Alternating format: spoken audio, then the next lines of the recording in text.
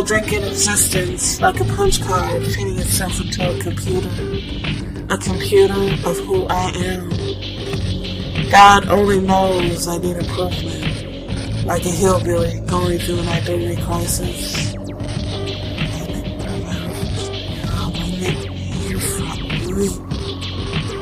But in my mind, my body falls away like melted butter.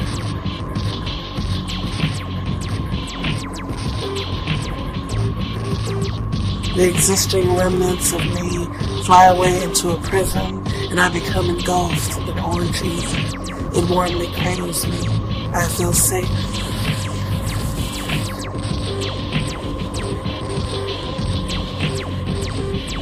In this absence of time, I'm in awe at the beauty this realm brings.